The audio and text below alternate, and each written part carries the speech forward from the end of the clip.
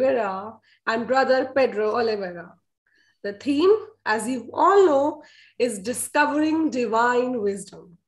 And the book for study is Seeking Wisdom by brother N. Sri Ram, former president, Theosophical Society.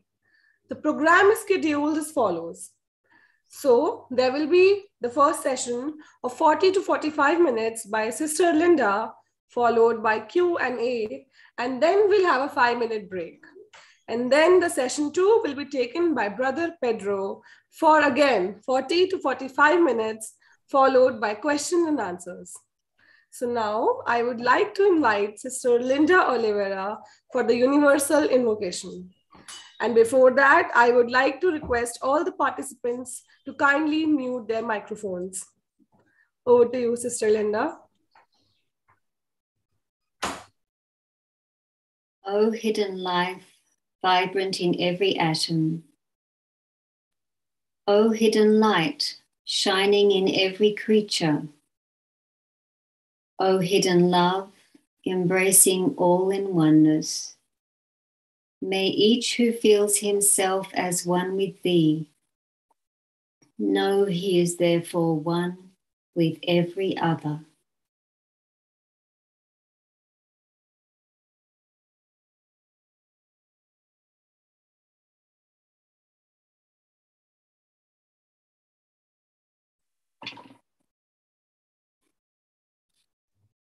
Thank you, Sister Linda.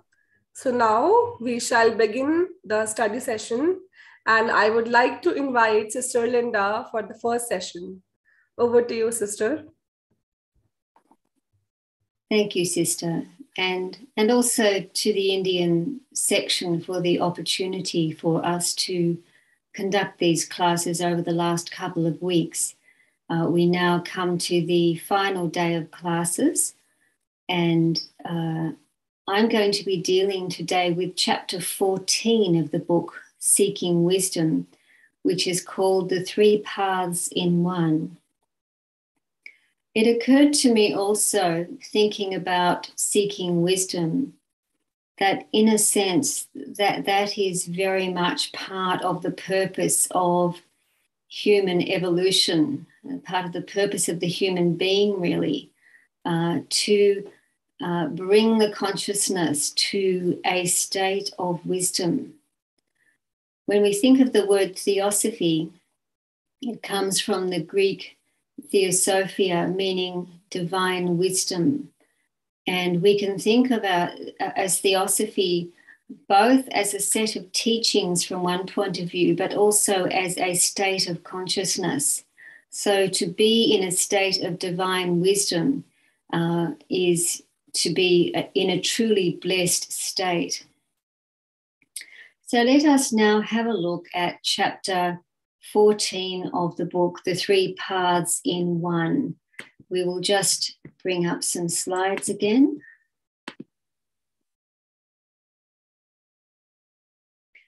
So in this chapter, we move into the yoga tradition, particularly with some reference during the chapter to the Bhagavad Gita, the Lord's Song, which of course forms quite a portion of the great Hindu epic, the Mahabharata.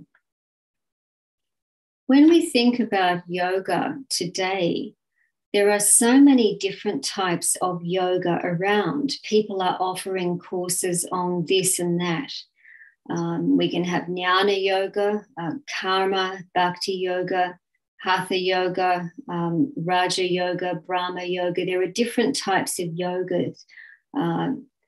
Ashtanga yoga, hot yoga, many things are available, certainly in the West as well, under the name of yoga.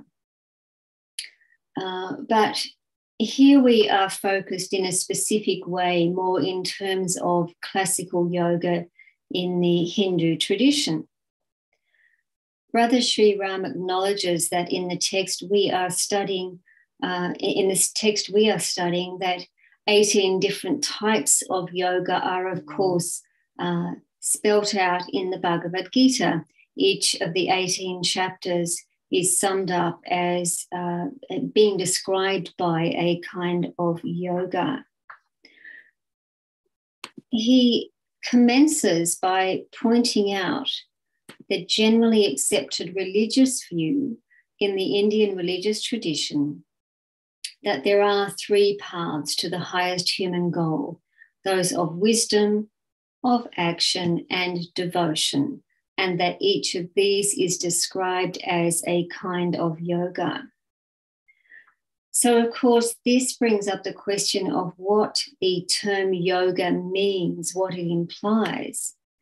Of course, it's derived from the verbal root yuj, to join or to yoke together or to unite. So we can think of it as a kind of a union, a conjunction or a merging or a joining together. So when one is in a state of true yoga, one is in a state of union, that is, union with all of life. Union can be associated with unity or with fusion, with a tremendously profound state of harmony, and also with a seamlessness as well, so that there is no gap. One is completely joined, if you like, with the universe at that moment.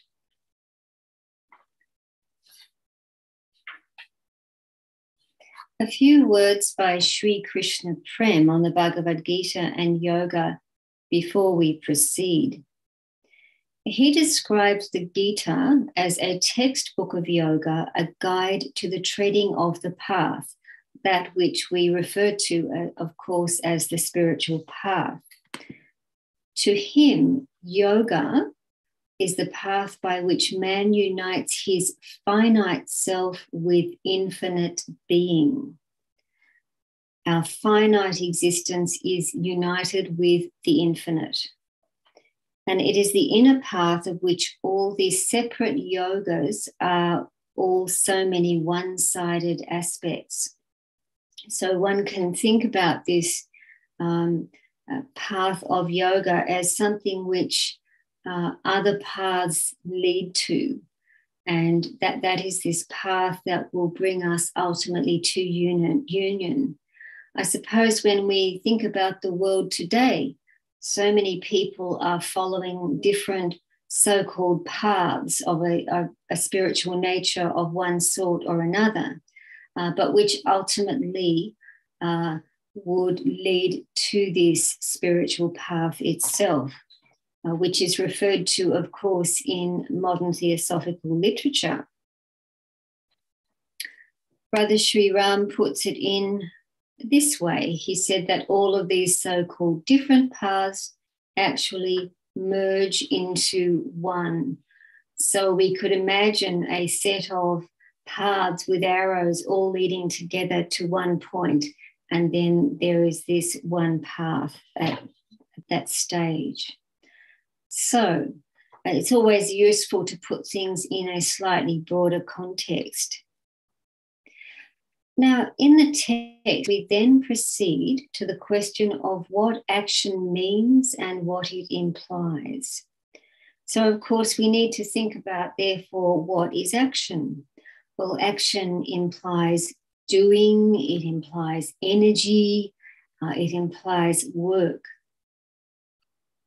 So let us therefore turn for a few moments to the term karma, which comes, of course, from the root kri, to do or to make.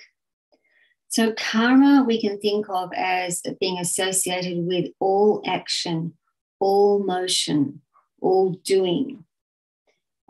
It has a form, that is the action itself.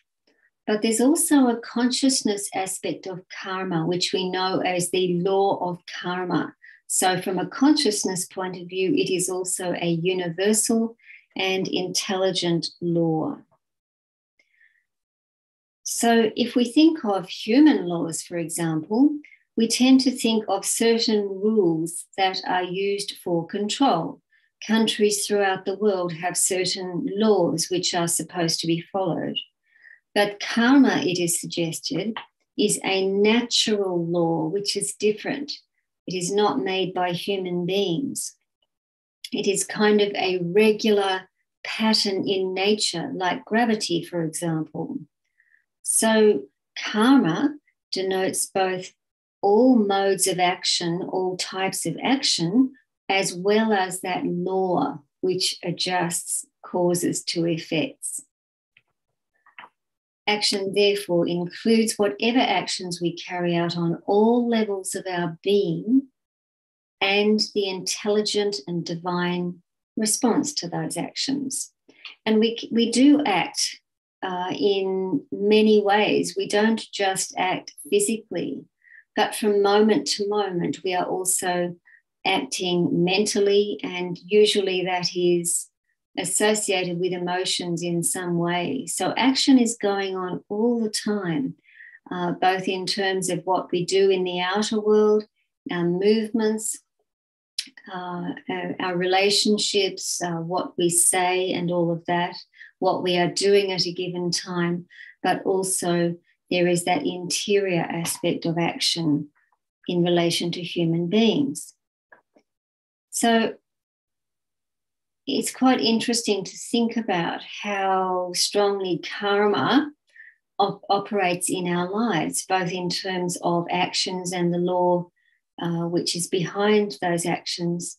I have a friend who once said, perhaps partly joking, that he was having a karmic sabbatical in this incarnation, implying that, well, from his point of view, he didn't have any close family members alive. He didn't have a family or children or anything like that. So he described that as a karmic sabbatical, meaning a holiday from karma.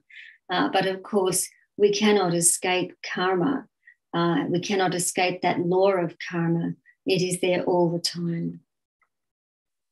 Brother Sri Ram shares some reflections on the nature of action in the chapter that we are considering. He notes that one can be very active from year to year. So there is motion.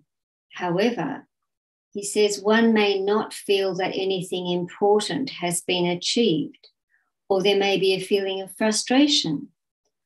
Or, for example, one might make a New Year's resolution, but not stick to that resolution. Perhaps many people do that. They decide, well, this year I'm going to do this in my life to improve things or whatever. But many people do not actually hold to these resolutions. So action requires will, really, when it's really directed and focused action. And many people are lacking in willpower. And sometimes also people delay things they don't want to do, but eventually circumstances catch up with them anyway. He continues that if the action is of the right quality, it should not give rise to such a feeling of frustration or lack of achieving anything important. So action can be such that we are not concerned with the results. And he says in that case, the action has been more superficial, more mechanical, not really intentional action, if you like. So what happens when something becomes mechanical? The yoga of action, said Brother Sri Ram, may involve just going round and round doing the same old things. Tiredness may occur. He writes, when action becomes mechanical, it loses its grace. It becomes lifeless and extremely limited in its effect. And we can, I think, relate to this because certain actions in life can become very mechanical. For a person who drives a car or a motor scooter, for example, The learning is there. The person learns how to do this, but then after that it becomes quite a mechanical thing, almost automatic, because the process is known. But let's think about things like, for example, performing ritual, perhaps a puja, or perhaps in a Christian church doing some sort of ritual. Some people are interested in masonry and they undertake Masonic rituals. But ritual can become mechanical if one is not careful. So it needs to be, those actions need to be approached with real intent and really a sense of the sacred work that is being undertaken. Or we might read over something we have read many times before and not see anything new there. Or we might listen, as it were, mechanically to somebody else. We're not really listening with all of ourselves. So mechanical action is one thing. Brother Sri Ram noted that when a person has a sense of self-importance in the work, there may be enthusiasm, but that enthusiasm might only be there when one holds a certain position. Some people seem to hold great importance to holding a position.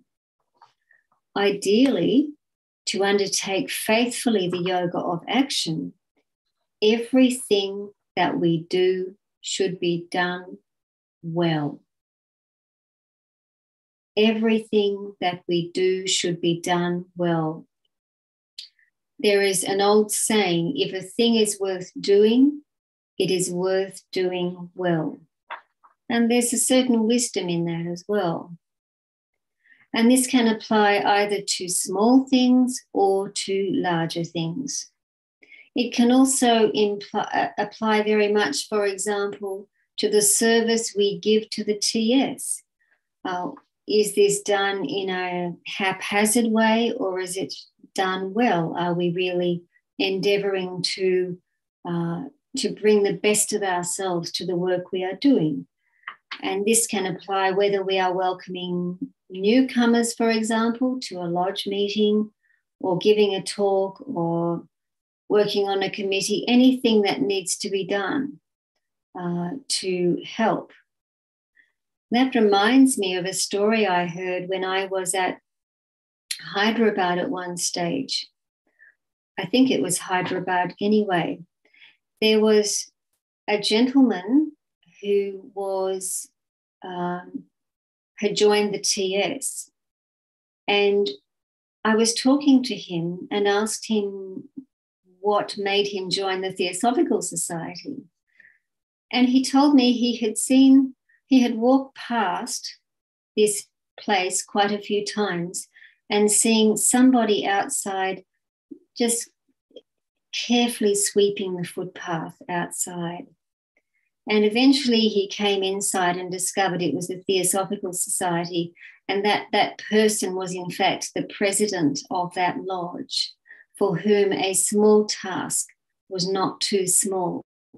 And he wanted, I guess, the path to look its best for outside the lodge. And that was what he did. So that was really quite an interesting story.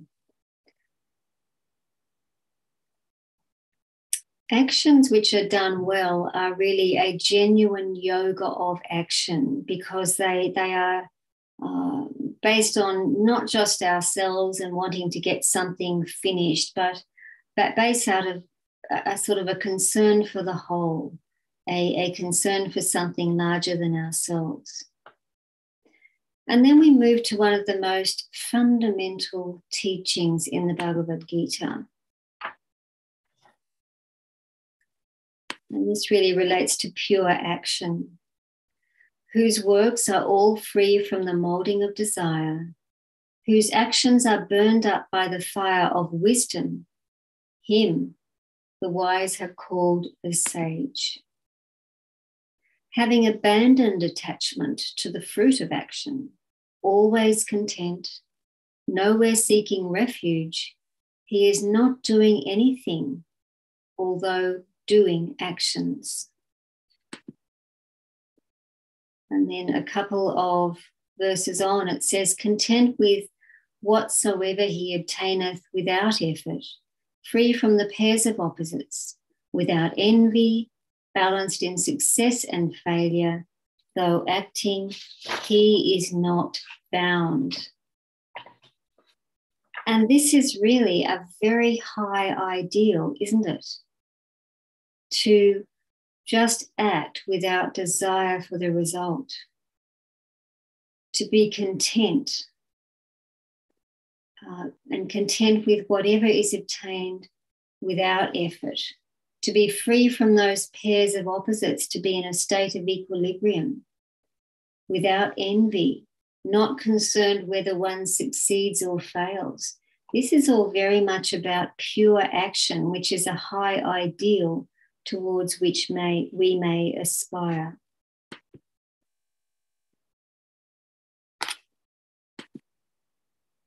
And again, an action which is ordained, done by one undesirous of fruit, that is not desiring results, devoid of attachment, without love or hate, that is called pure. That is pure action. So it's a very different from mechanical action, isn't it? Very different, something that we do again and again and again, and we don't really necessarily pay attention to it. We can think of that as action which has been made sacred, which is poised, which is free-flowing, which is not pulled by opposites. So desire does not sway one, take one away from performing an action to the best of one's ability. So we have pure action, action which is really selfless, where there is no desire for results. The potential fruits of an action which entice us might include things such as payment or position or receiving appreciation, receiving recognition, these sorts of things. But these are all things which are wanted by our personal self. They are not indicative of pure action. So the question therefore arises, well, why undertake any action at all, therefore? Brother Sri Ram says, action needs to be undertaken for its own sake. Act for the sake of acting, not for results. He adds that it is an extremely rare individual who can act with great intensity, force, and enthusiasm without desiring anything for himself, even for secret personal gratification. And this is true enough. It would be extremely rare to find such an individual who could act with such purity and just act for the sake of acting with that enthusiasm, but without any ambition for results. He wrote, performance of right action implies the presence of wisdom. In this case, then the action is beautiful. Then there is love. Then there is action with one's whole being. Then there is intensity. So right action and wisdom go together. An artist, for example, might become totally absorbed in the process of what they are doing, and maybe in that moment acting with great purity. Sometimes this is reflected also in the beautiful art we see in some temples or in some of the Christian churches as well in different places. There is this great beauty there. And one can imagine that at the moment of producing this art, there was great purity of action on the part of the the artist. So if we can focus on the process rather than outcomes, then life really has a different fragrance to it. So we don't anticipate, we don't expect, we don't create some sort of anxiety about whether or not something will be well received. We just do that action to the best of our ability and then let it go. We now come to an interesting distinction, and that is the distinction between wisdom on one hand and knowledge on the other hand. Brother Sri Ram wrote that wisdom, which is essential for right action, does not lie in mere knowledge.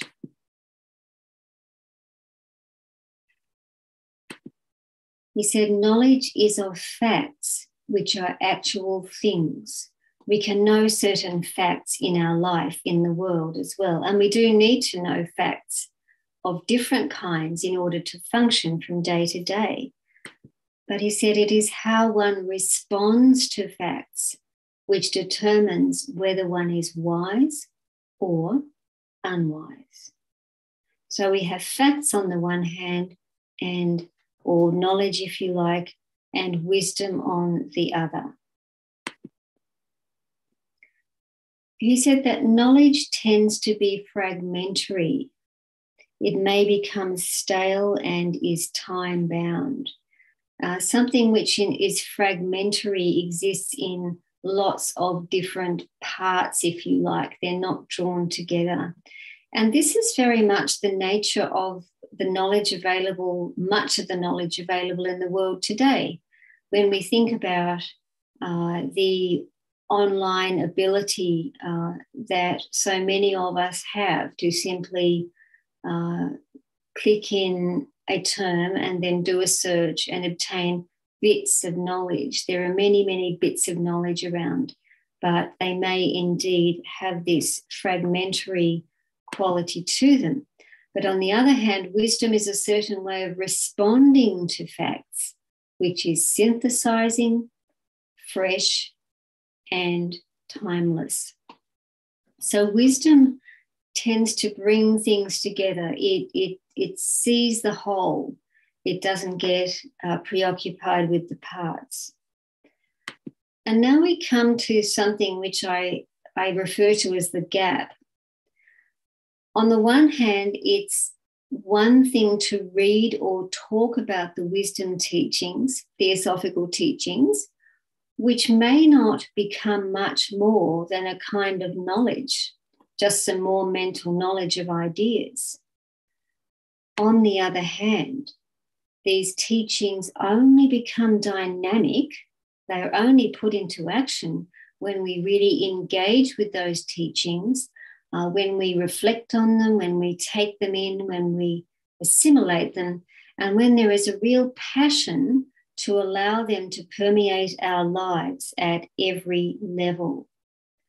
So this is a very important thing, and I think probably many, many people have contradictions. There are things which they talk about, for example, certain aspects of the divine wisdom, and they speak about that with great knowledge, but when it comes to daily life, they may fall short of actually living up to that. And therefore, the wisdom is not yet there to actually bring it into action. The fact is we can get very comfortable. Brother Sri Ram mentioned addictions to physical or mental comfort and not liking to be disturbed from either of these. And there is truth in that. So many people love to be comfortable mentally with their ideas, with their view of the world, or physically. And that can create almost a kind of laziness in a way, so that there is not the real attention and interest in discovering more about the world.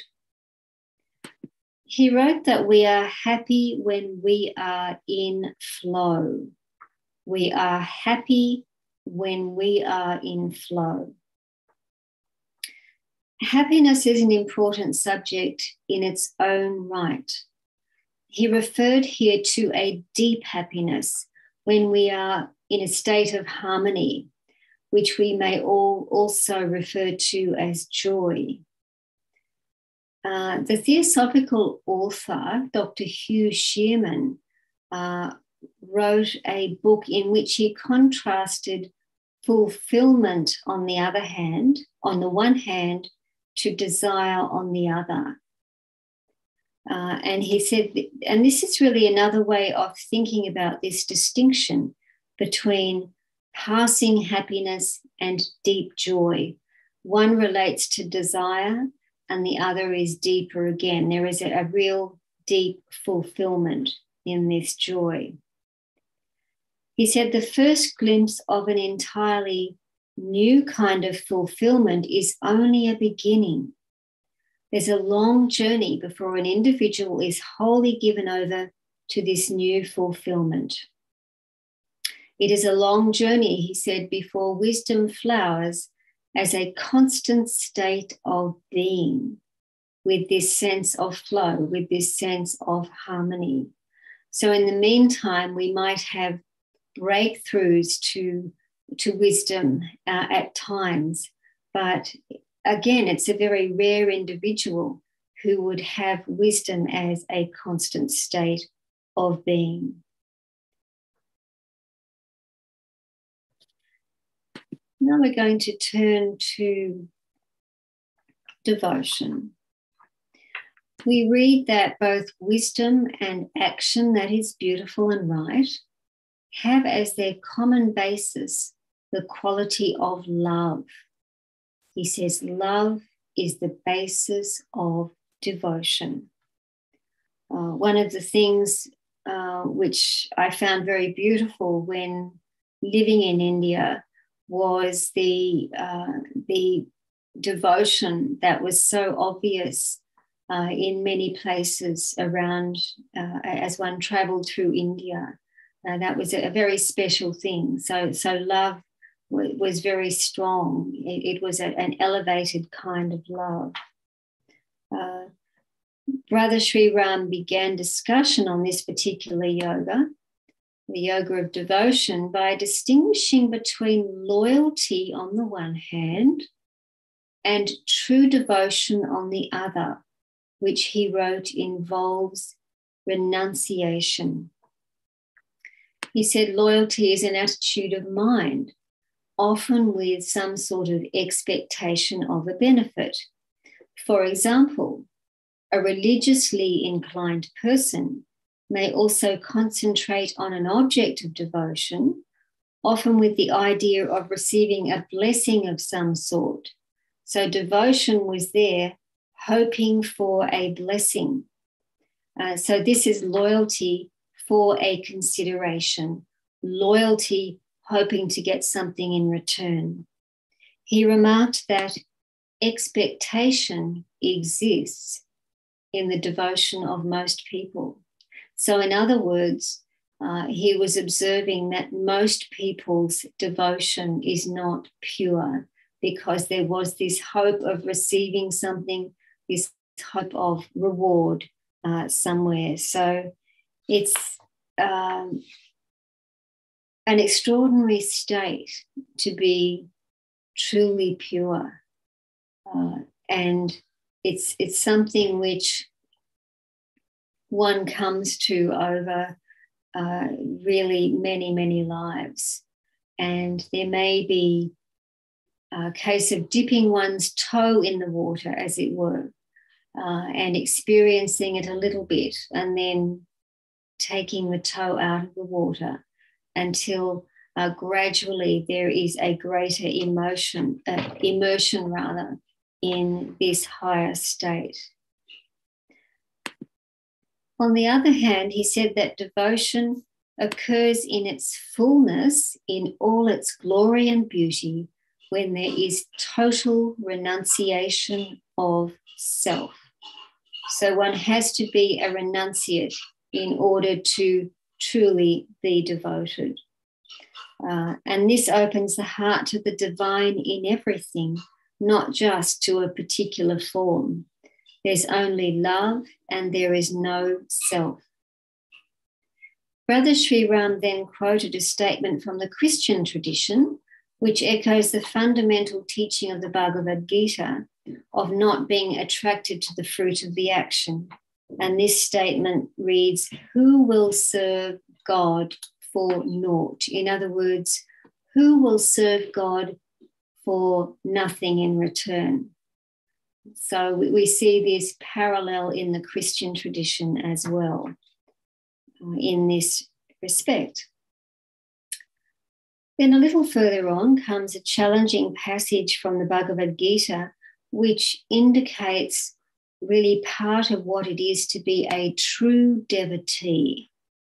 It says, alike towards friend and foe, in honour and dishonour, friendly and compassionate, etc., are marks of a true devotee. Love is not rooted in the self. That is, love is not rooted in the personal nature. There is no expectation. One is alike towards friends as towards someone who others may think is our enemy. So there is this great equanimity. There is this love for all, which is really quite beautiful. And of course, he mentions this quotation from at the feet of the master, or rather at the feet of the master includes this well-known quotation: of all the qualifications, love is the most important, for if it is strong enough in a man, it forces him to acquire all the rest. The rest means the other qualifications of discrimination, desirelessness, and good conduct. So if love is strong enough, then the other qualities come along with it. And all the rest, he said, without it would never be sufficient. That was at the feet of the master. So love is fundamental. It's incredibly important. Wisdom, one of the differences between wisdom and knowledge is that wisdom is something which involves love as well. The heart and the mind are both there in a state of wisdom. So it's very, very important. It's quite beautiful. We move on. Sri Krishna Prem wrote that the best and easiest means to make the ascent on the path is through loving devotion. The great force, he said, which will carry the disciple out of himself.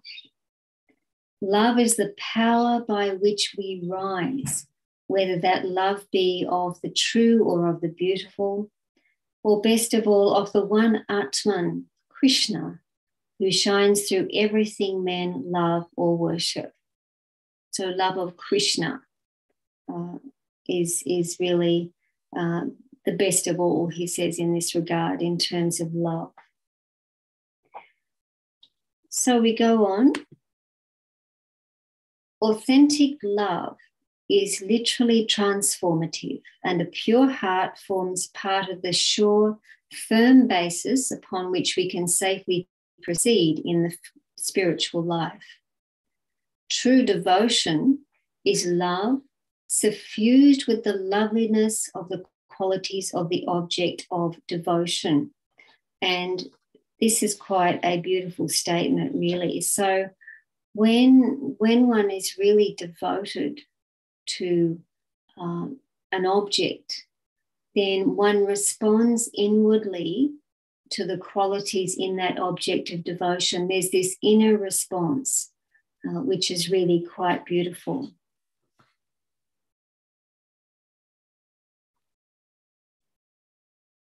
The relationship between love and action is also explored in this chapter. We read that without love, there cannot be that fullness of action which arises from the depths, but only partial action. So when we were talking before about really acting in a technical way or acting more fully. So that fullness of action is something which occurs when love is there. It gives action a completely different quality.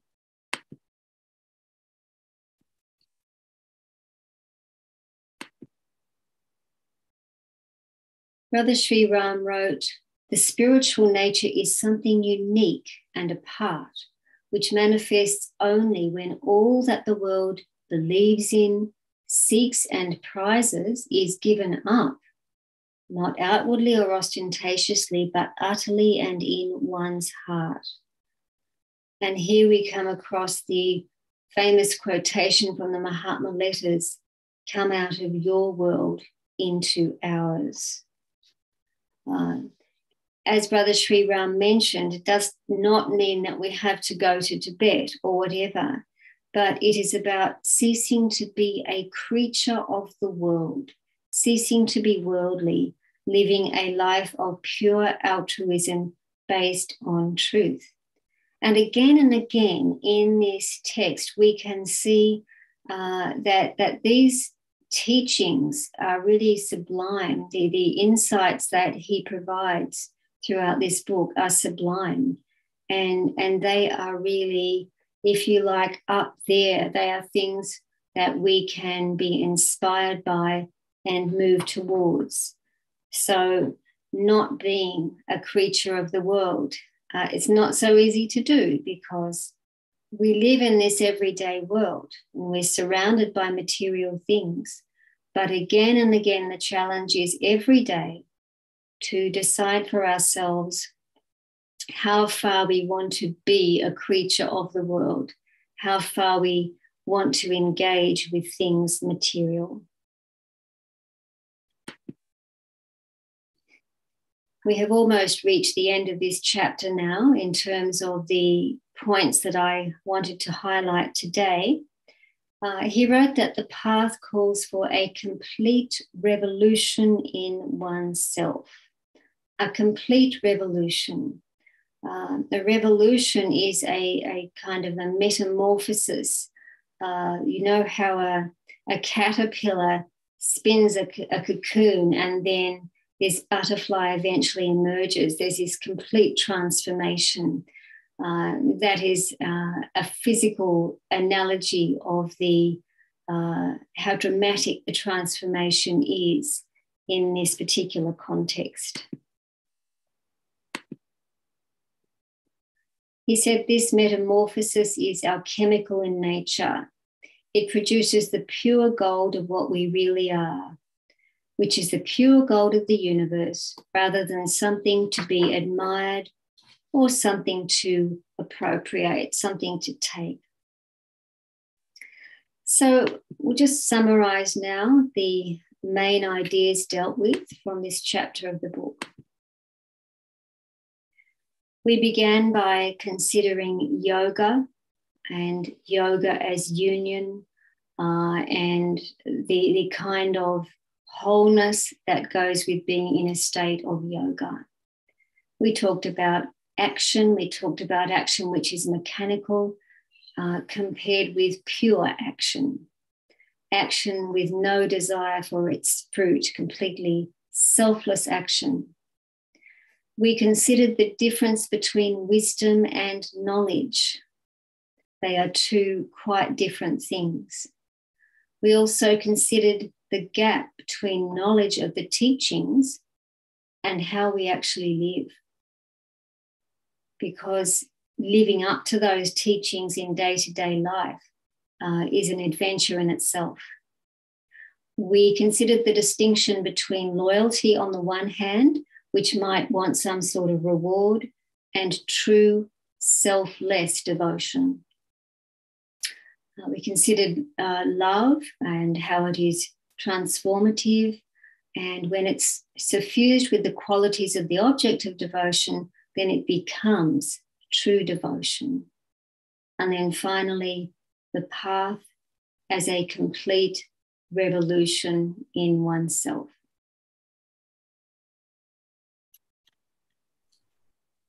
Thank you so much, Sister Linda, for such a beautiful composed and detailed lecture.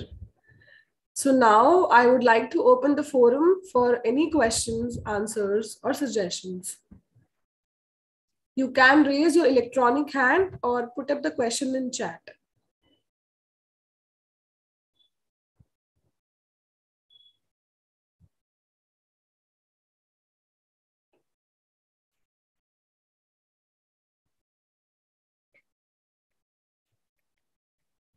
Brother Basvaraj Reddy has written, love, wisdom, and action, which are at its purest level, are to be discovered by the creator of the world on its own to reach the highest. Thank you. Yes, it's true enough that we are creatures of the world, really. We are, this is where our daily challenges lie. We live in this world, we breathe in this world, we act in this world, all of that. And this is where we need to really work from, and pure love, pure wisdom, pure action are things that we need to work from towards, really, from where we are now. If we really want to, if we've been a bit half-hearted, we can begin right now and resolve that we are going to make certain changes in our life, for example. It's very easy to put things off. It's very easy in the spiritual life to say, well, I won't manage this in this life. In my next life, I will do such and such. And that can become an excuse for not really acting when we have the opportunity, because really to come into contact with precious teachings, such as the teachings one finds in the whole body of theosophical literature, both classical and modern, to come into contact with that is a very special opportunity in a series of lifetimes. And perhaps if we don't take this up strongly enough in this lifetime, we may not come across them again for some time in the future.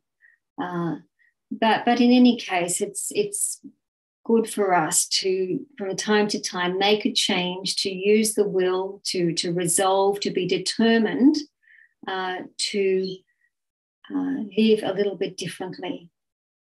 And by working at this regularly, day by day, week by week, month by month, year by year, sometimes over time it is surprising the changes that may come about when we weren't even realizing what was happening.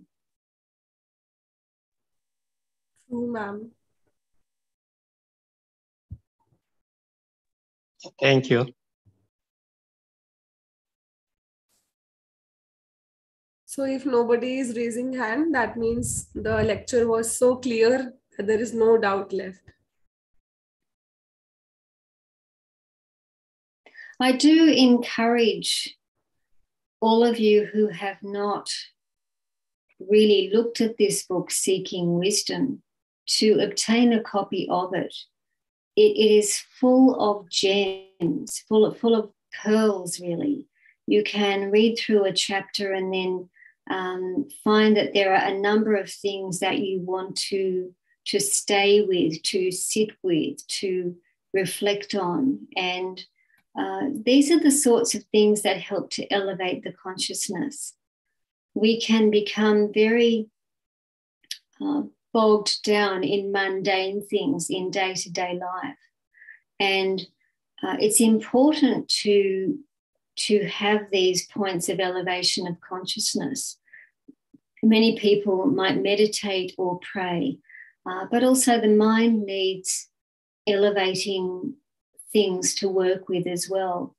Madame Blavatsky used to talk about the need to steep ourselves in things divine, which is to immerse ourselves in divine things. And if even a little each day we can immerse ourselves in something which really partakes of the divine in some way, then it gradually changes us. I often think of us as being like the water in a bucket, and the water in the bucket, which is us, is a particular kind of color. But then with every little change that we make, every little thing that helps to make us a little bit purer, it's like getting a dropper and adding a little bit of nicer color to that water. And eventually, when this total transformation has taken place, the water would have an intense purity to it. And I think it's something that needs to be worked on a little bit, but steadily, a little bit on a regular basis.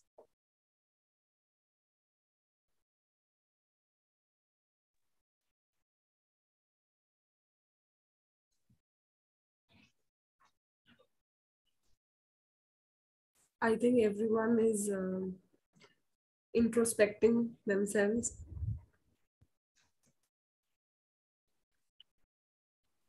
Yes, Brother Pradeep, do you want to say something? No, I think as there is no question or thing to add, so we can share something and have a little early break. Sure. So you can start. By the way, I would like to thank the Indian section for the opportunity to give these sessions, and I hope they have been useful in some way. Yes, ma'am. Now, Bimalji raised her hand. Yeah, so since you invited us to share, so actually when you, Linda, when you mentioned about that person who was the president of his lodge and sweeping the floor, now I went back to my early days in the Theosophical Society, and when I used to go to Adyar, I know every Sunday or every alternate Sunday, there would be a group of people serving snacks, samosas and tea. And they would be the best of snacks. You know, those samosas were from some expensive place. They were not just off the street. And nobody would ask us any money for anything. And I would see, you know, week after week, the smiling faces of people serving. And nobody wanted any commitment from me for being part of the society. Nobody wanted anything from me. Neither did they ask me to volunteer. No, that kind of selflessness really drew me to the society. I would say it was the people there. It's not just one face. I saw so many faces like that who were like that, and they may not even know my name, but they serve. They don't know that I exist, but they still stood there and politely asked me with. So, you know, this is, I think, the essence of the members of the Theosophical Society, that over time one learns this this kind of nishkama karma, they call it. That is work which is selfless work, or some desireless work. Nishkama karma. Yeah, it's a wonderful concept. And this is the thing with wisdom. Wisdom is something which we can discern in another through the quality of their actions. And I'm very interested to know that this is what helped to draw you to the Theosophical Society. When people are asked this question, many people have different answers about why they belong to the society. For some, it is freedom of thought. For some, it is the brotherhood or this or that. But I think that this resonance to really true service is an inner resonance on your part to something quite profound, really, because if one thinks about the whole long-term evolution of humanity and what makes a fully realized human being, it's a human being who is not centered on themselves ultimately, but centered in everywhere, in a sense, really, who has this concern for the greater whole. And this is really part of our journey, and sometimes our heart responds to something which is resonant with that in another. Yes, our brother Jitendra Sampath is also raising hand. Yeah, I wanted to share something because I was told to find something for 2-3 minutes to say something about this program.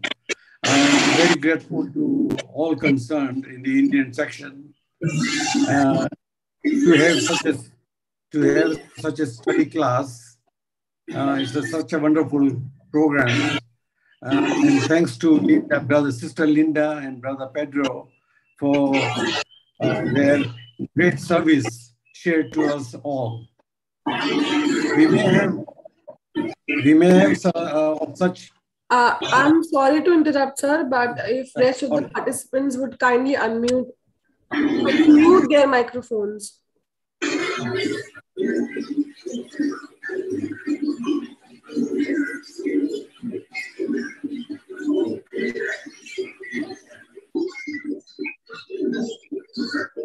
So we'll have a break, then in the end, you can share his. Yes, sir. So, thank you so much, Sister Linda. It was a lovely session. And the way you make it sound so composed, so it's like a poetry going on. Thank you so much. So now we'll have a short break, and then we'll be back by 10:05 with another session, which will be taken by Brother Pedro. So now you can all enjoy the music. Brother Pradeep, kindly share that.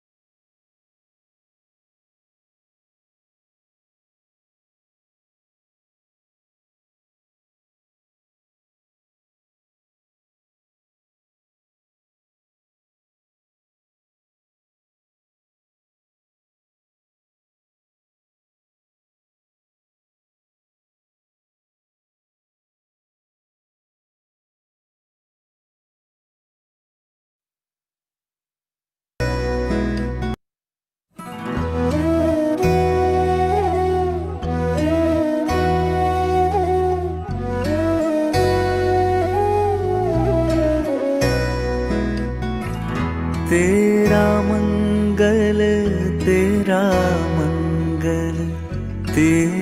मंगल हो रे।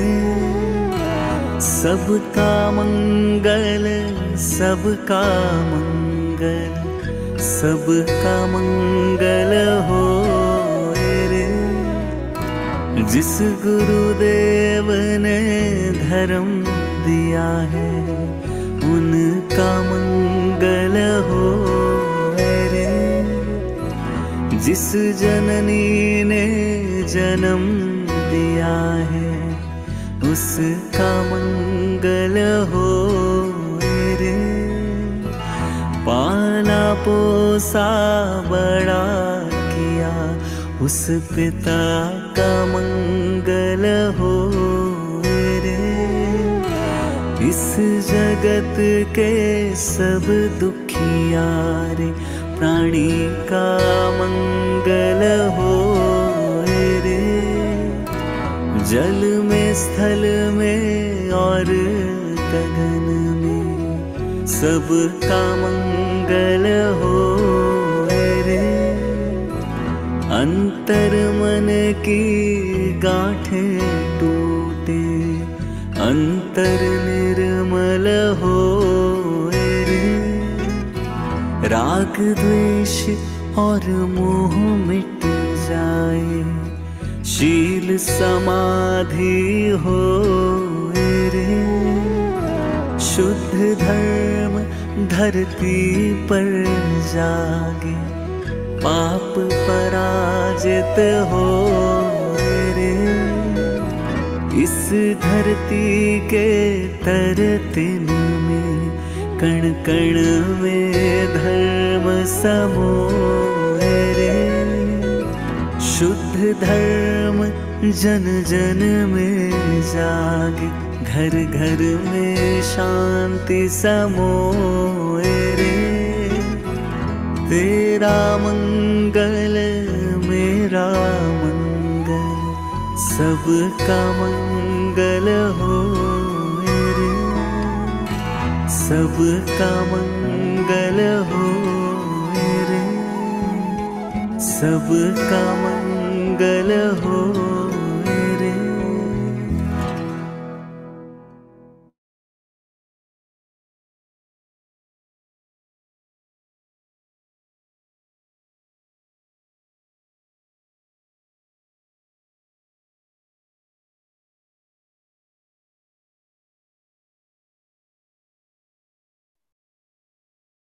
Yes, Kritika, we'll back.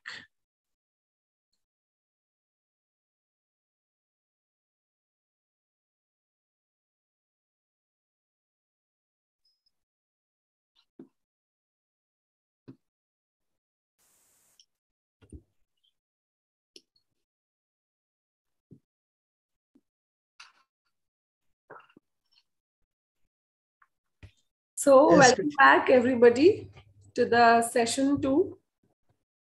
Now, I would like to invite Brother Pedro Oliveira for taking the session. So, over to you, brother. Thank you, Kritika. I would like to begin with a story. There may be no time to have a story at the end, so I'll begin with the story. This was included in an article, in a tribute article to Radhaji in the Theosophist, which was published in February 2014. We had a number of conversations over the years, and she said that the last time Krishnaji had visited Adyar was in 1933, when Dr. Annie Besant passed away. So he was there to pay his respects to her. She was a very special person in his life. And circumstances were such that he didn't feel welcome to visit again. I won't go into such details. And but when Radhaji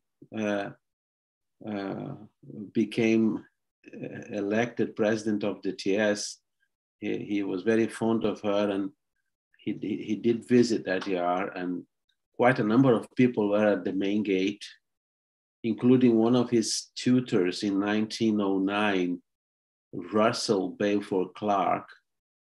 But there were others as well, including Mrs. Mary Zimbalist, who is a long-time friend of Krishnamurti, the vice president at that time, Mr. Surendra Narayan, and many others. So he entered the gate and he wanted to walk. So he walked with Radhaji and others to her house. And some of you may know that her house is located by the sea, Parsi quarters.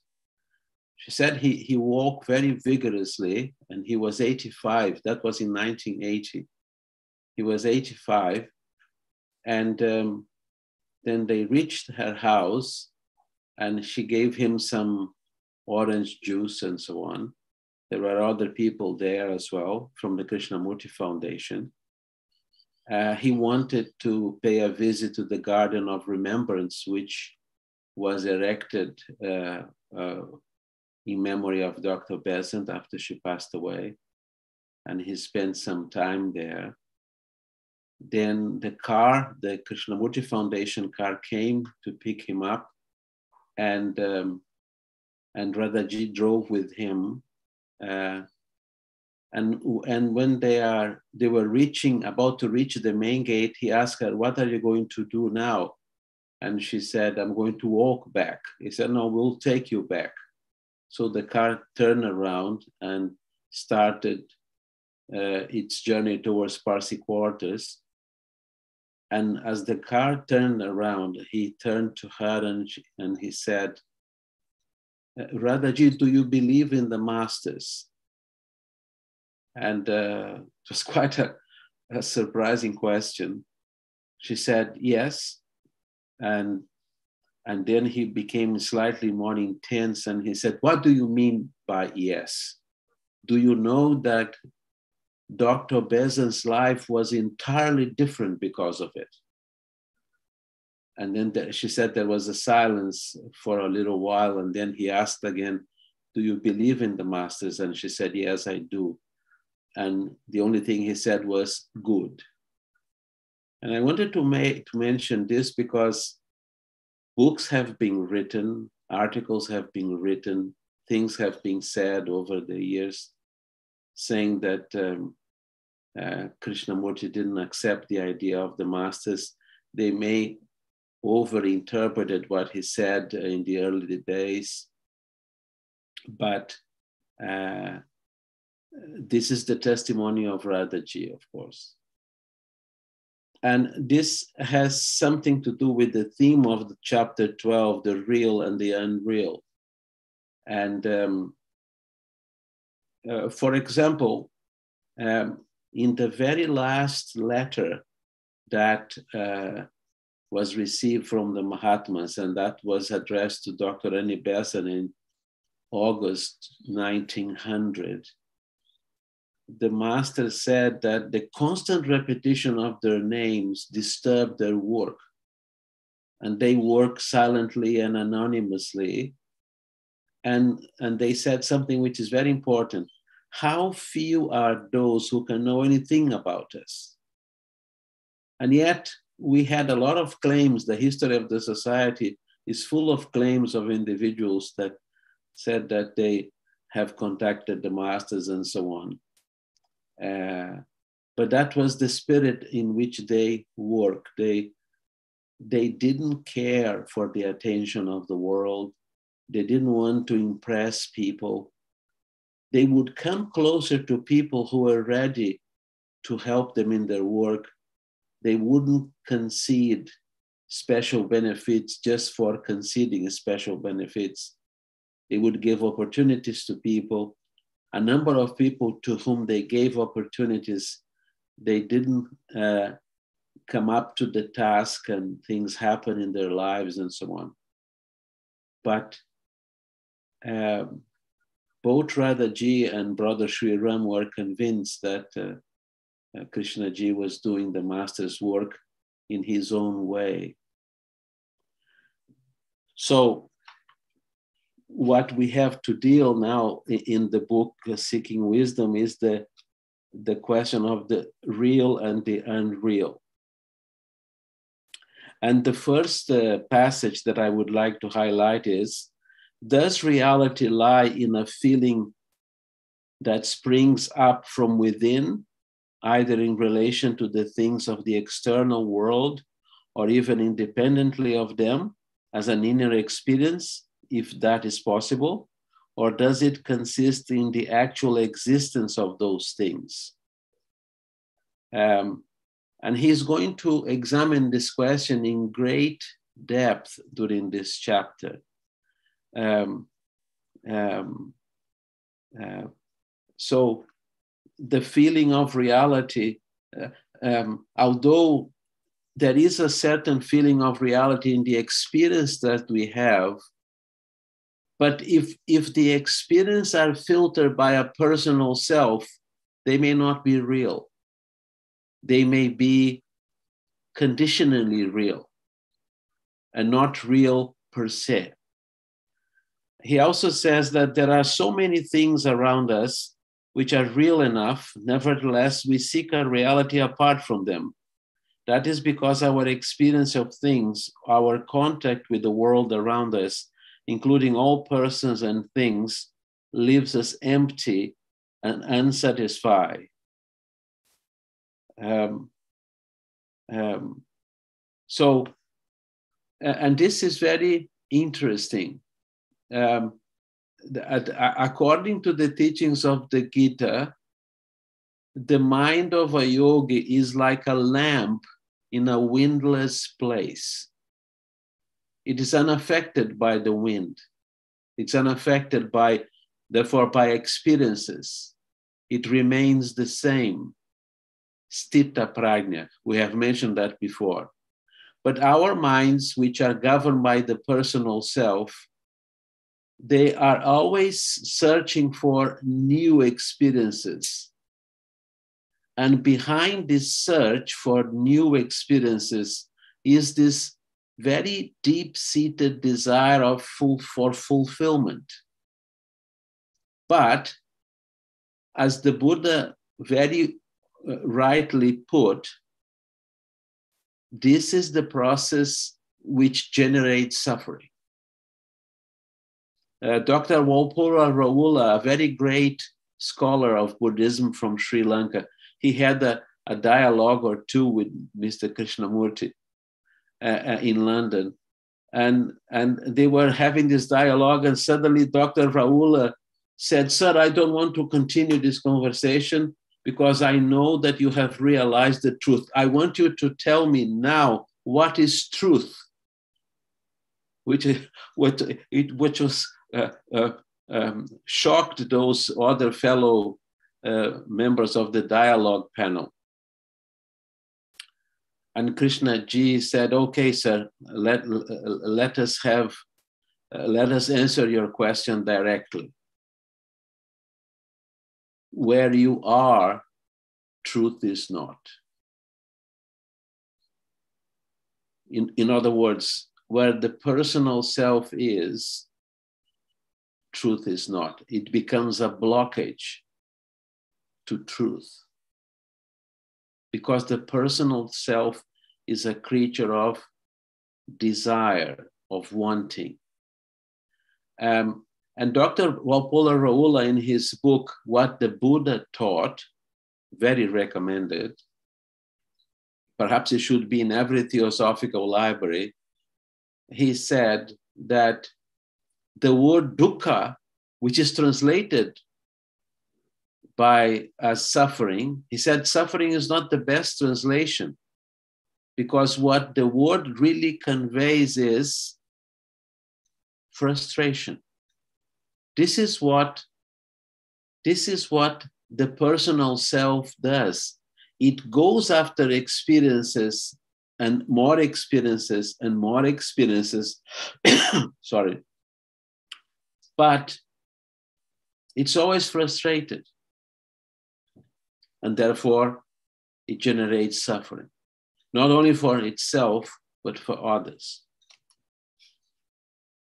So there are experiences that are real, and the experiences which are real, they are independent from the self in us, because they are a direct contact. For example, a real mystical experience is real. Why? Because it exists in the present moment. One of the great theologians of the Western world was St. Thomas Aquinas. Anyone who studies theology or philosophy comes up with him. And he was a great intellect. He studied the philosophy of Aristotle, and he legitimated the philosophy, he legitimated the Christian teachings, the Christian scriptures, through the logic of Aristotle. But at the end of his life, he had a mystical experience. The word mystic comes from a Greek word, muon, which means to close the lips and the eyes. A mystical experience is therefore untranslated, and whatever the mystic experience at that moment, he cannot fully explain, because it doesn't happen within the sphere of the personal mind. It is a very profound, life-altering experience. So St. Thomas Aquinas had such an experience, and according to his biographer, who was also his friend, after that the experience, he ceased to preach, he ceased to teach at the university, he ceased to attend church services, he went into a monastery, and eventually he died. But before he entered the monastery, he confided to his friend what he had experienced. And he said, everything that I have written can be compared to straw in the light of what I saw. This description fits completely well with the description of Buddha in the Mahatma letters. The suggestion there is that when Buddha manifests on manas, that means the mind principle, it brings into silence, to realization, not to discourse, not to chattering, not to personal opinions. All these die because of that experience. And then Sri Ram suggests that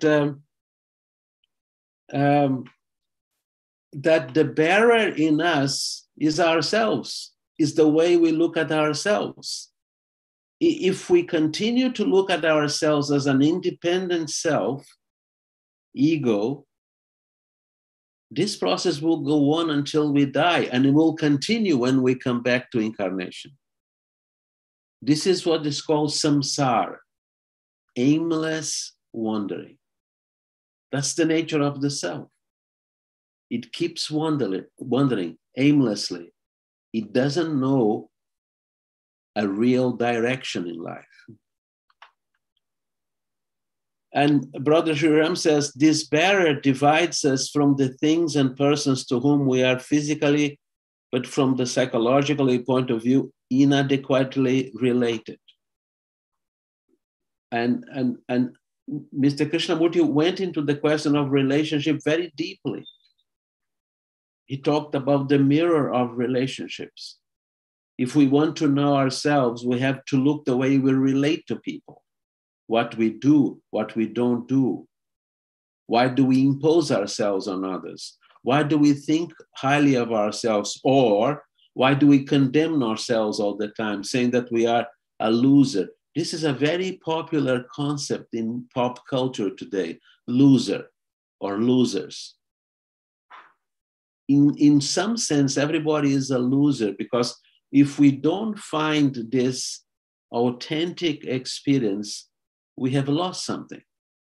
And this is This is the notion behind the Holy Grail. The Holy Grail suggests that something precious has been lost. Some authors have gone into this very deeply. And what has been lost is the Holy Grail. That means this vessel within us, the higher aspect of our minds that can receive the light of Buddhi. And when that light pours through this vessel, the individual experiences a complete regeneration, and therefore all his relationships are regenerated. It has been said that when the Buddha visits Sri Lanka, I have seen one stupa commemorating there, he brought with him 500 arhats. And some scholars have suggested that the number of arhats increased because he was present. His field of wisdom, his field of compassion was so profound that he helped in the transformation of other people, even of criminals, like the story of Angulimala mentions.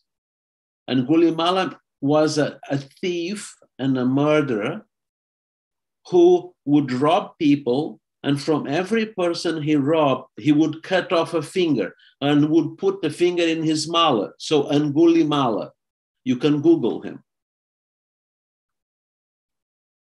So he knew that the Buddha was a special person or well-known person, and he reached the camp where the Buddha was at night. He was determined to rob the Buddha and chop one of his fingers.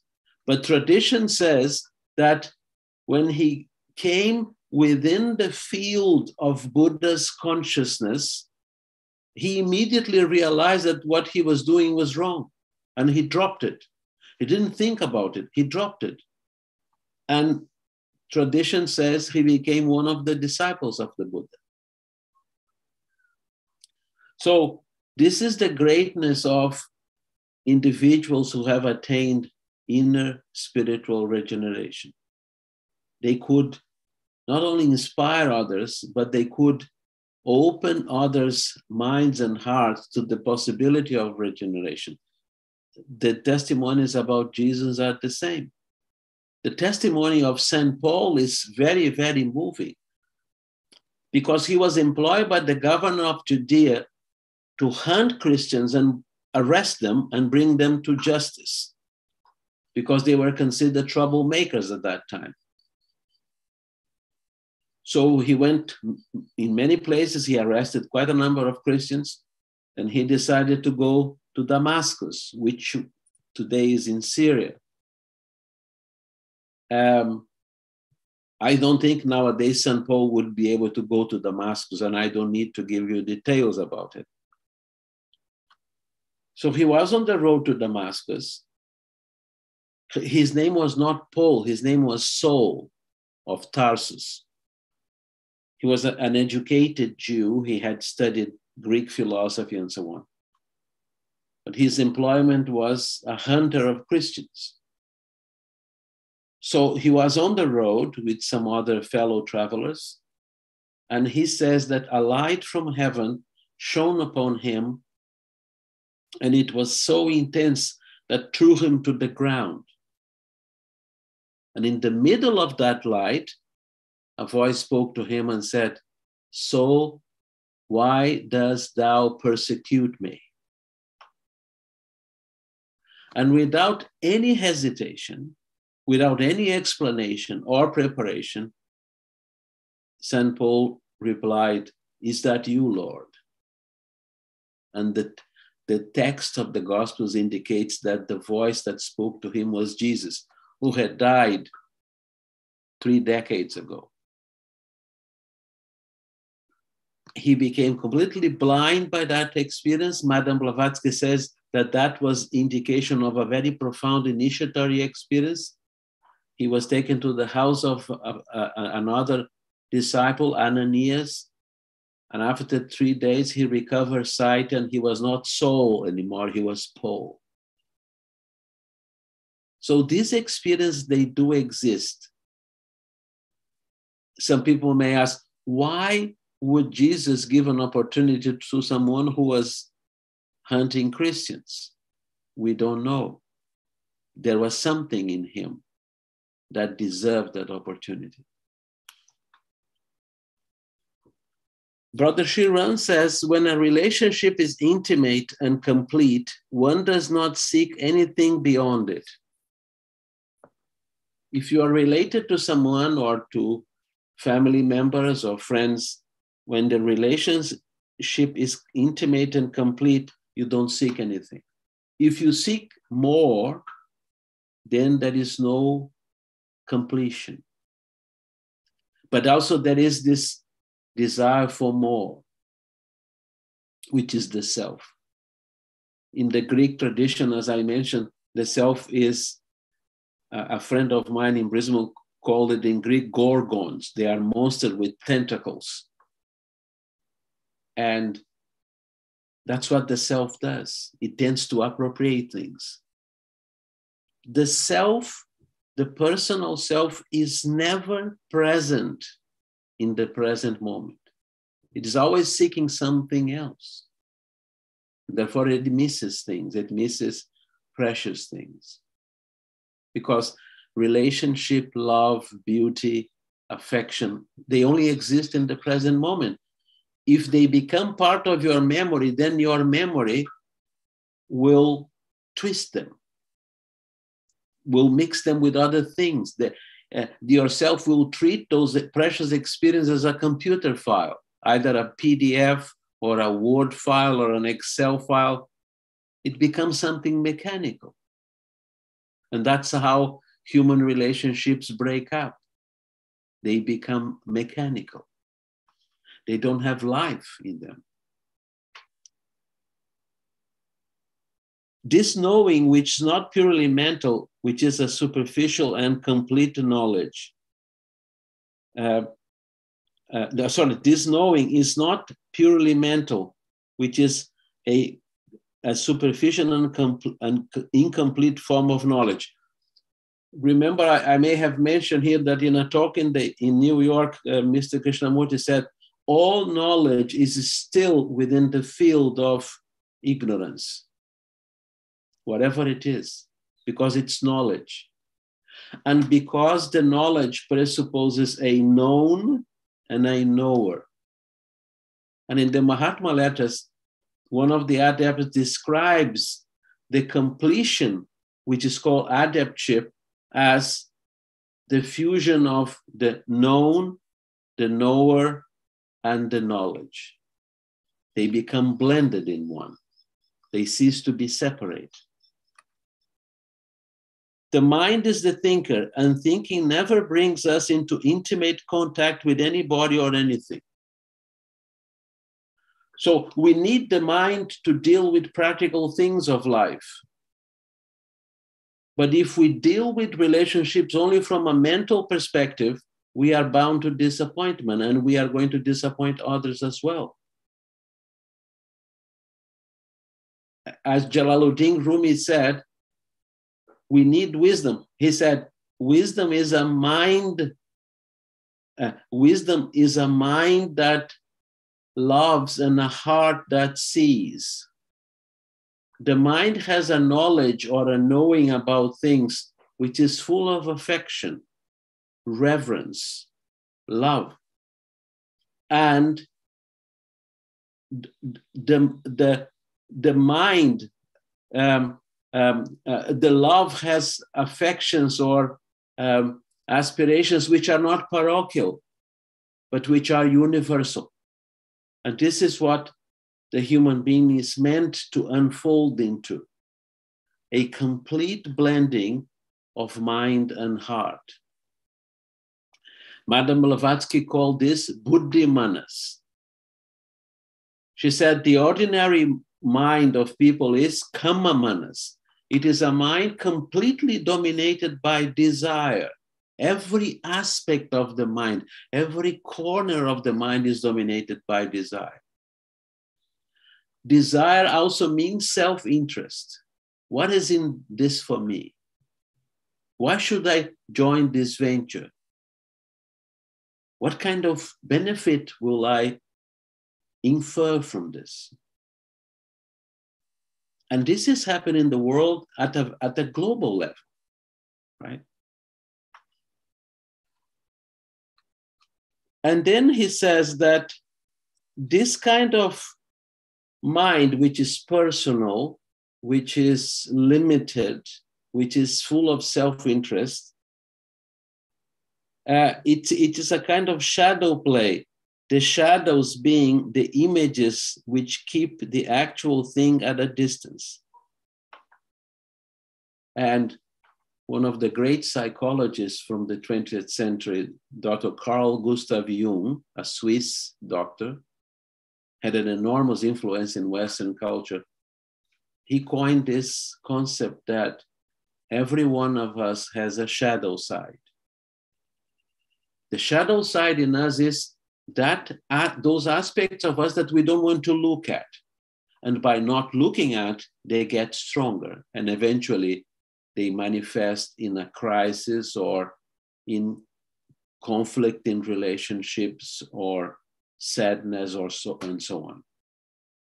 And he suggests that the path of self-knowledge implies that we look at our shadows, we don't run away from them, and we understand our shadows. He mentioned in his writings that passage of the gospel when Jesus was meditating in a garden all alone. His disciples were not with him, and he was visited by the devil. The text of the scripture doesn't use the word the devil. The original word in Greek is adversary. That's what he is.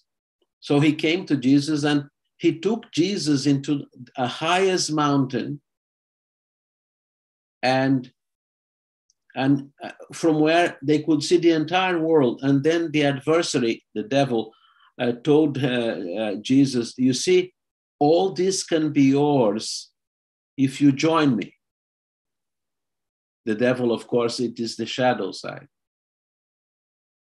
Jesus didn't destroy the devil. He didn't shoo the devil away.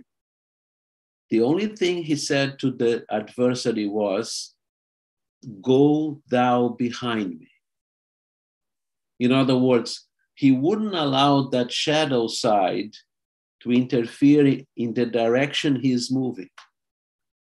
And only a self-realized individual can do that.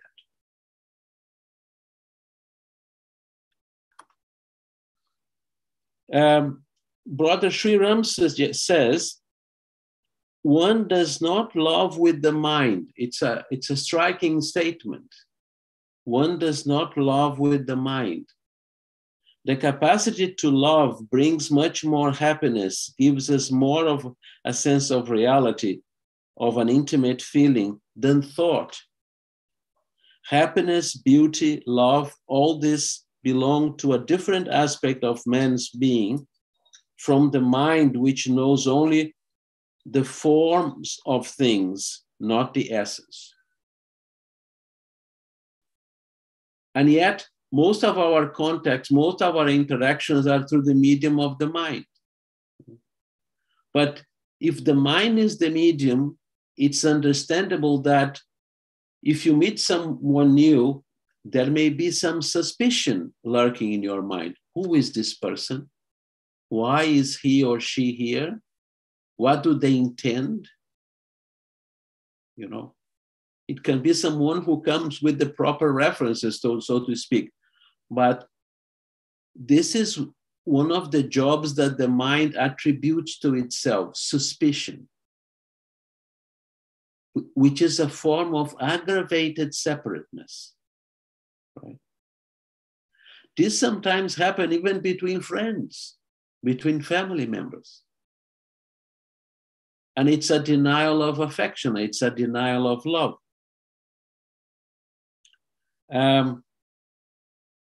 So he suggests that the mind knows only the forms of things, not the essence.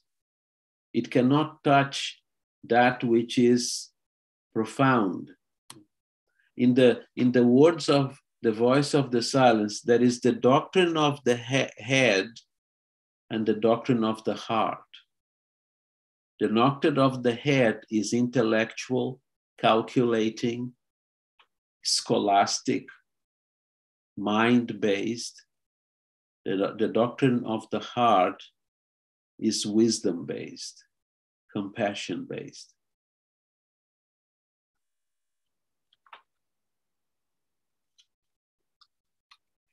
What is called the subject, that means the consciousness, the subject is the knower, the lover, the actor, the experiencer, the one who responds. In the Bhagavad Gita, there is a chapter entitled The Field and the Knower of the Field. And the word knower is used to denote the subject, which is consciousness. It is a very well-known chapter of the Gita. So, what really knows and what really loves is something much deeper than the mind. There is one exercise that was suggested once, many years ago. If you could think of the very first time you fell in love in this life, without necessarily articulating that because there is privacy involved, but if you think of the very first time you fell in love, it is possible that you will realize that in that feeling, there is something intangible about that. You cannot fully explain it. It's a very deep feeling. It has nothing to do with self-interest. It's nothing to do with pleasure as such, but it is a feeling of love, of encounter between two people.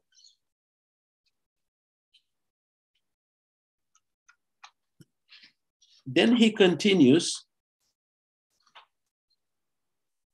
that the unconditioned consciousness, which is consciousness in its purity, perceives only the truth of what is. It is like a perfect mirror which reflects accurately. It perceives not what should be, not what I want it to be, nor what it was, but what it is. Some Buddhist teachers have called this suchness. It is a perception of something in its own nature. And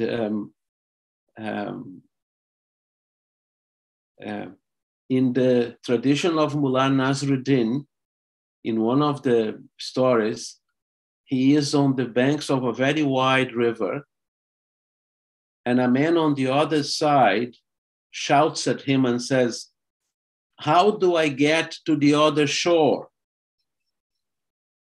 And Nasruddin says, "Don't worry, you are already there." And the lesson is that precisely where we are and who we are, this is what the path is. The path is not going away from ourselves, enter an ashram. And nowadays there are many ashrams in which you have to pay a good deal of money to enter them. In the West, there are more and more individuals that are claiming that they have everything you need to know, provided you pay something for them by PayPal. But this is not what the ancient teachings say. They say that the path is here and now. Nagarjuna had a way of saying this. Samsara is nirvana. Nirvana is samsara. Right in the middle of the limitation of samsara, there is nirvana, if we knew how to look. I have to look about the time, yes. And then you remember that in the voice of the silence, there are several metaphors. One of the metaphors is that the student, the aspirant, has to go through 3 halls. The hall of ignorance, the hall of learning, and the hall of wisdom. And this is what Mr. Sriram says. The subject which operates in this hall of ignorance and illusion, which is the world as it is, human life as it's being lived, it's not the pure subject. It is a considerably modified subject, limited by the brain, with which it identifies itself, modified by reactions and memories from the toils of which it does not withdraw itself. So, and that's why the teaching in the voice of the silence says that you have to get out of this hole. This hole is necessary, but you need to get out of this hole because it's a hole of illusion. It's a condition of illusion.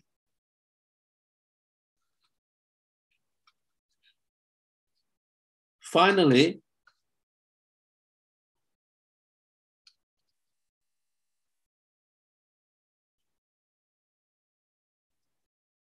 he says, what we inwardly seek, though unconsciously, is peace, balance in our inner being, fullness, happiness, reality.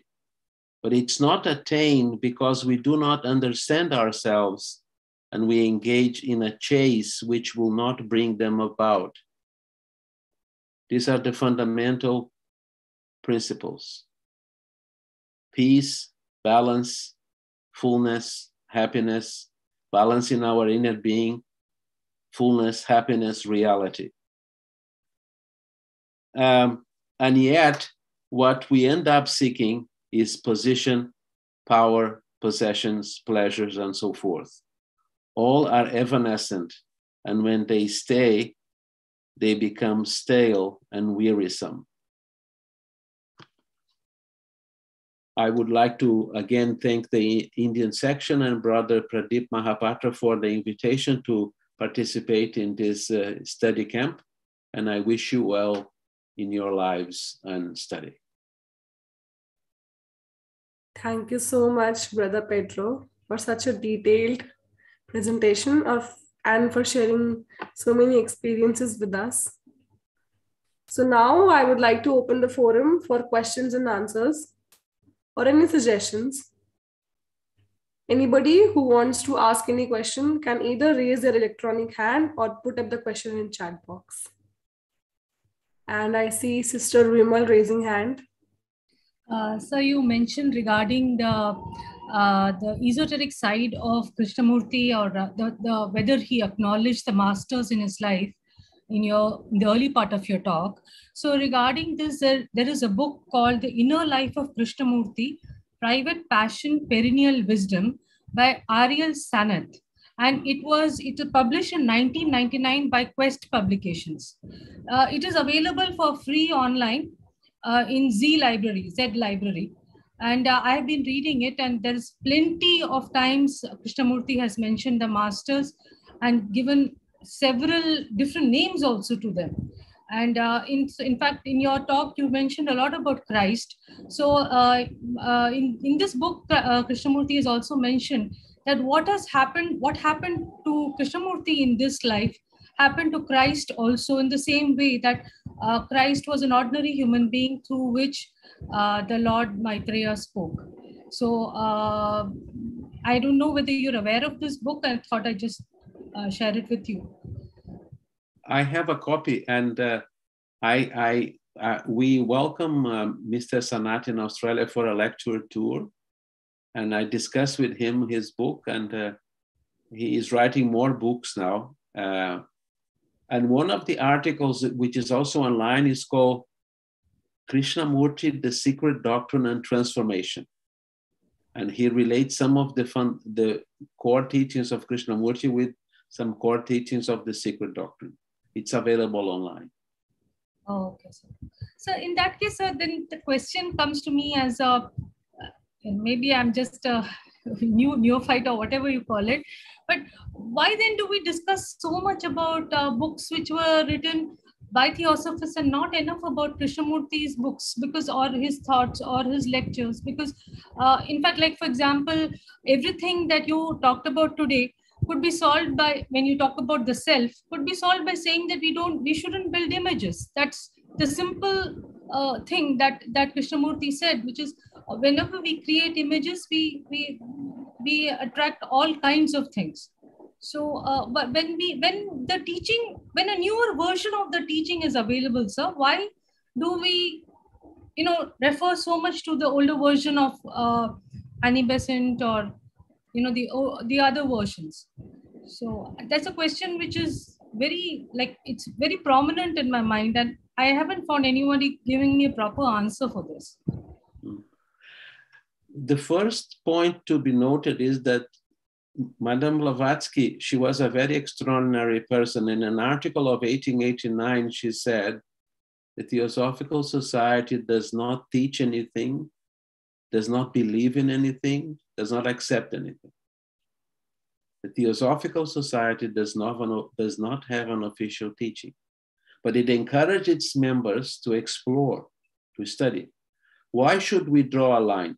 Of course, there were a number of members in 1929 and later who were very upset with Krishnamurti because they had this expectation that he would be announced as the world teacher and he would be behaving like the world teacher. But the expectation was in their minds only. And gradually the society matured, got away from that mindset.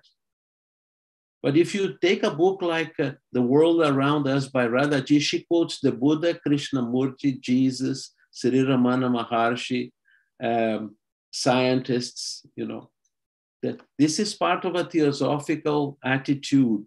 You don't limit your search only in a certain book. And there are Krishnamurti groups, study groups functioning in several lodges around the world. In Australia, at least 3. And they are exploring his teachings, and sometimes there are presentations as well. So the interest in his teaching is very much alive here in other places as well.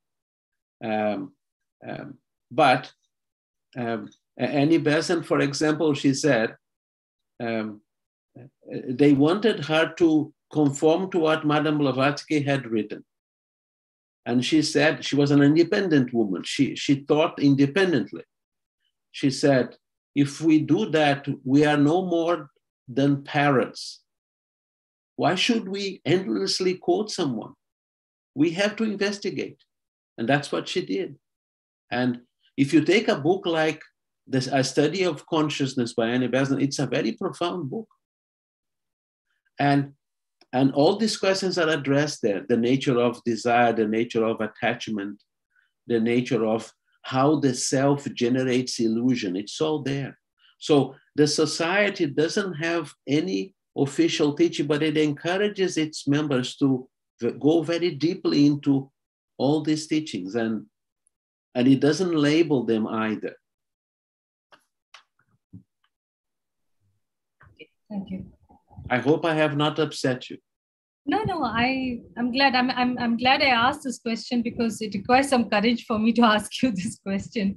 Because it's a troublesome question, and I understand this part, that what you say, that we don't want to draw lines, and anybody who's studying Krishnamurti might tend to draw a line, because when he talks about authority, then immediately you put aside everybody who is in a position of authority talking. So that becomes a little bit of a contradiction. But when you're trying to bridge this gap, and the peculiar thing about Ariel Sanat's book is, when he mentions theosophists all the time in the book, he doesn't realize that today's theosophists talk a lot more about Krishnamurti than those theosophists back then. So there is that book also needs to be updated, because today's theosophists are not the theosophists he might have met, or even the Krishnamurti, or who Krishnamurti might have met. Today's theosophists are very different. Like you said, we are studying Krishnamurti all the time. But yes, this keeping our legs in two boats, one Krishnamurti and one theosophy, it's a difficult balance. Because on one hand, what you said today, sir, like for example, the Buddhi Manas versus the Kama Manas, what profound learning this is. But then one who's a Krishnamurti fan will try to understand it in Krishnamurti's language. How would Krishnamurti put this? Or are we then dividing ourselves? Are we fragmenting ourselves? So these kind of thoughts come. I suggest we don't label people. The society doesn't label teachings. It doesn't label people.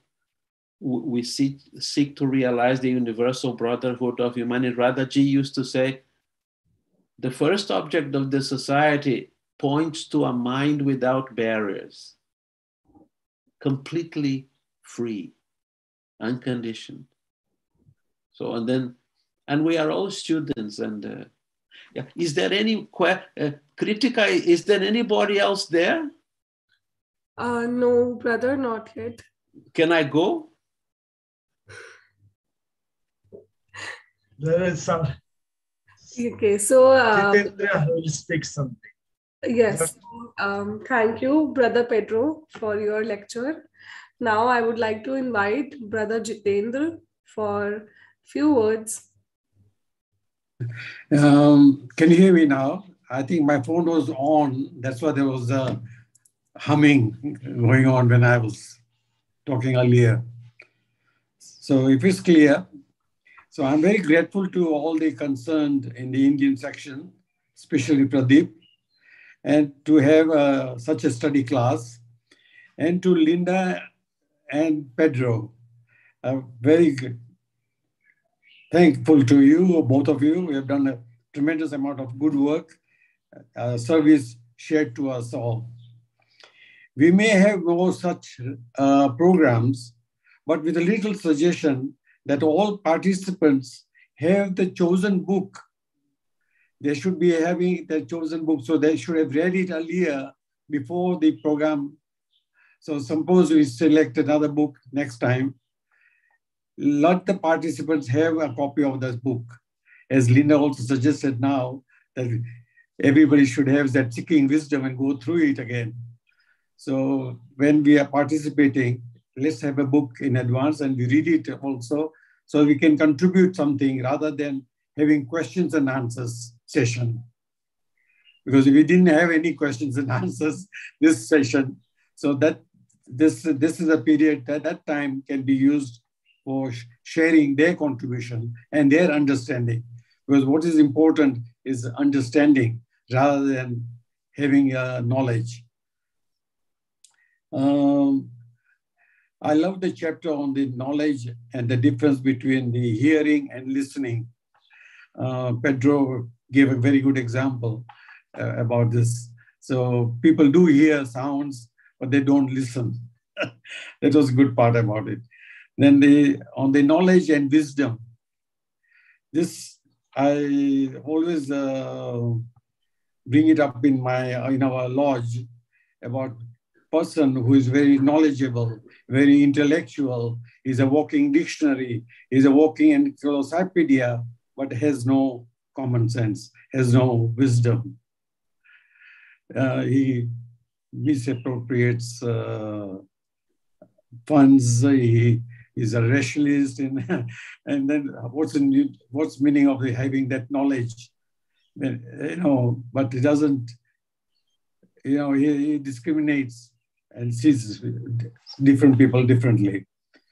On the devotion, one who devotes his time and money for others to uplift is more devotional than praying to Jesus or Krishna or so forth.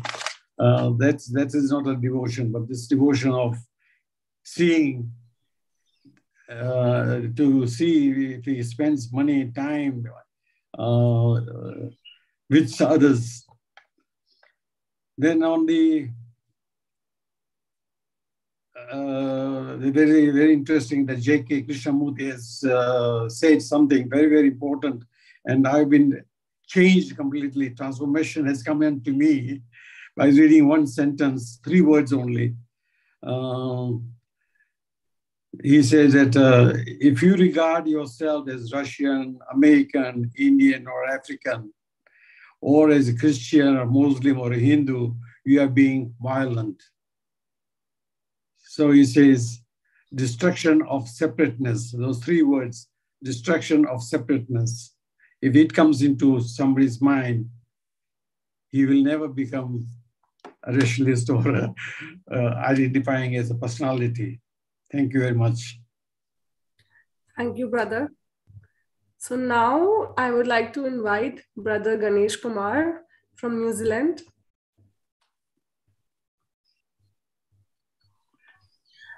Thank you so much for all those involved. Thank you for making it available to all of us. Thank you. All the best. Thank you, sir. Do we have Professor Shinde?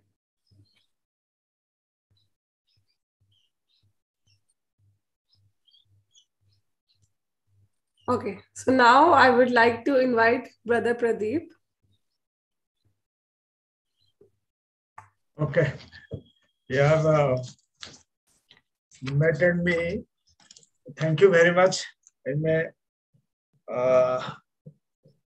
I pay my gratitude to all the participants from India and outside India, as well as to both the directors for the 2 weeks they have given their time, as well as their knowledge, wisdom to us, to share us.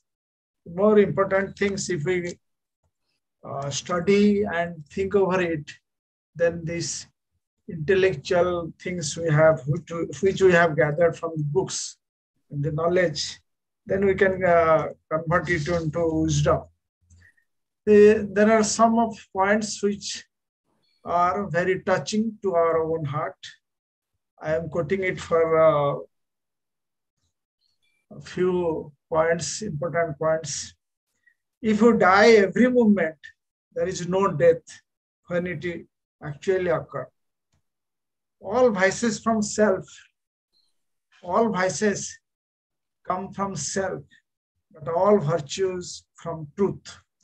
Third point, Theosophical Society is not a belief-based organization, but inquiry-based organization. Then fourth, those who knows do not speak. Those who do not know does speak.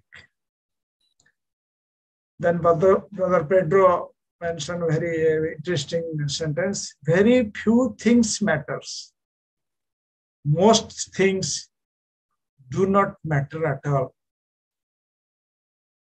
Then he also mentioned policy of pleasing another in our day-to-day life is a way of another selfishness.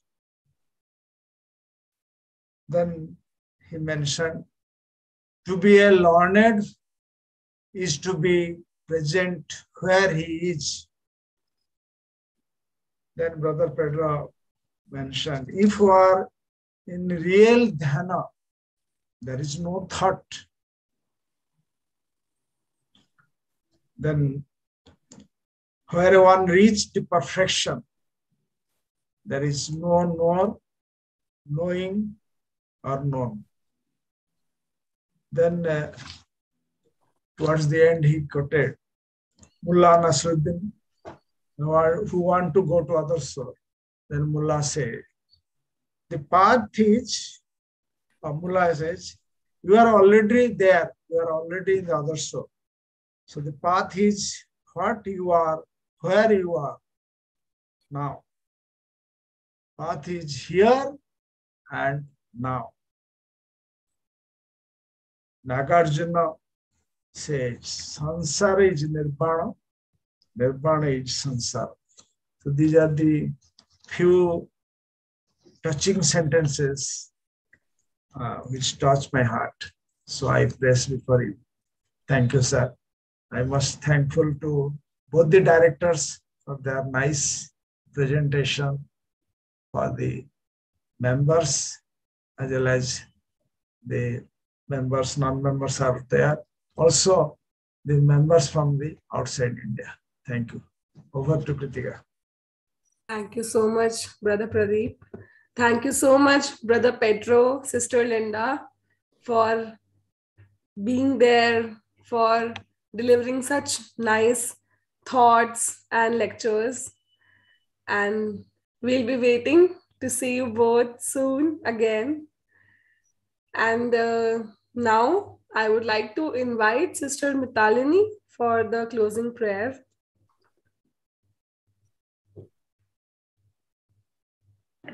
Namaste to all.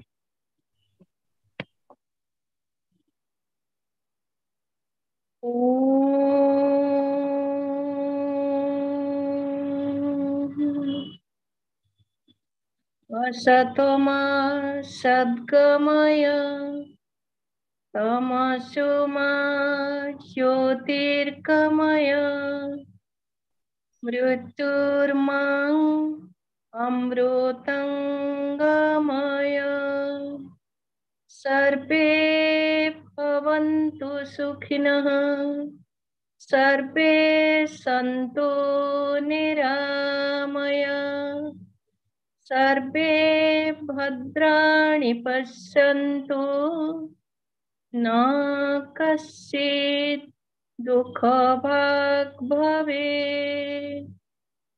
Om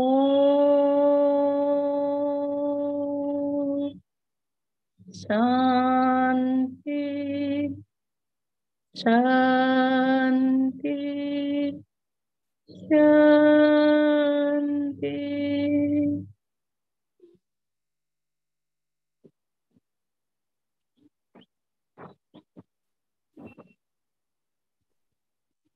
Thank you so much once again, Brother Pedro and Sister Linda. And thank you to all the participants who joined. And thank you for everyone for making this possible. So let's meet another time, same place. Till then, please be safe and enjoy every day. Bye-bye.